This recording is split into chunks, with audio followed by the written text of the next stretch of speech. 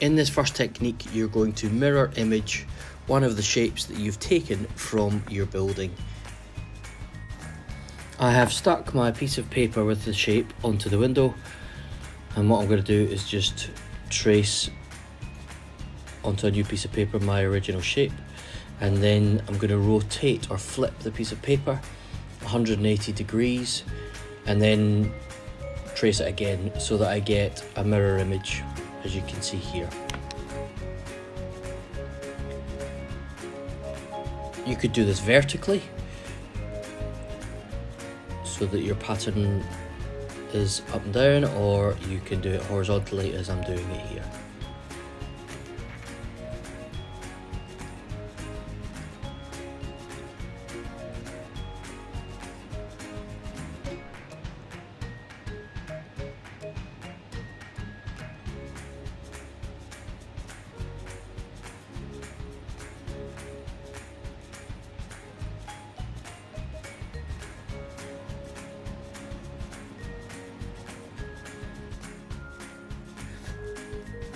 This time I am going to create a rotated pattern, and with the shape I've got here, I've got an idea of putting the points together and making a kind of disc shape.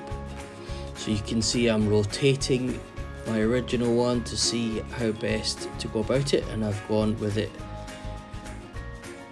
180 degrees at the moment, and then I'm going to do it like a clock either side.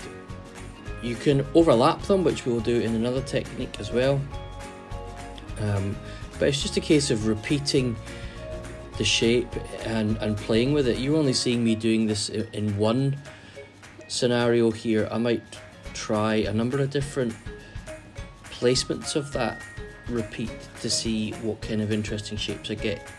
Essentially, the important thing is to enjoy this process and see what happens as you experiment by tracing and repeating the shape that you started with.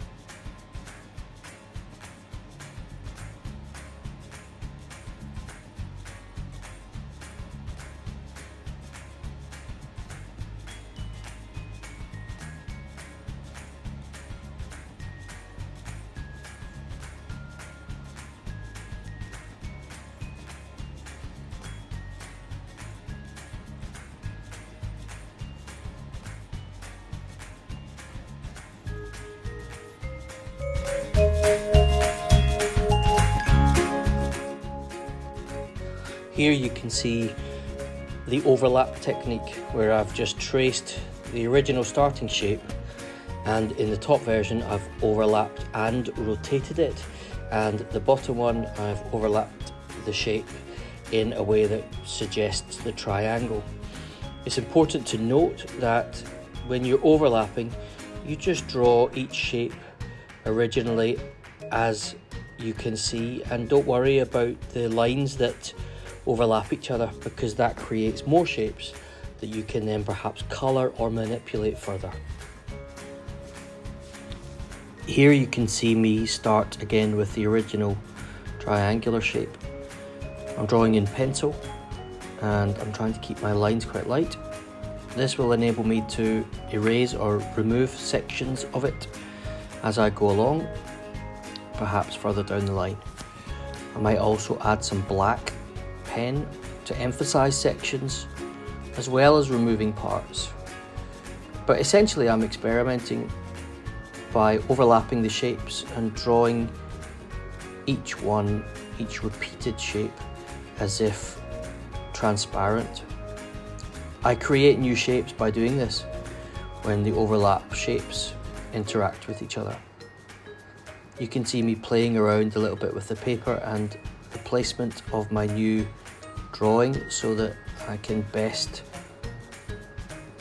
emphasize that triangular shape in this case. Your shape might be more circular or obviously a different shape altogether. So it's all about experimenting with this overlapping technique to see what you can create.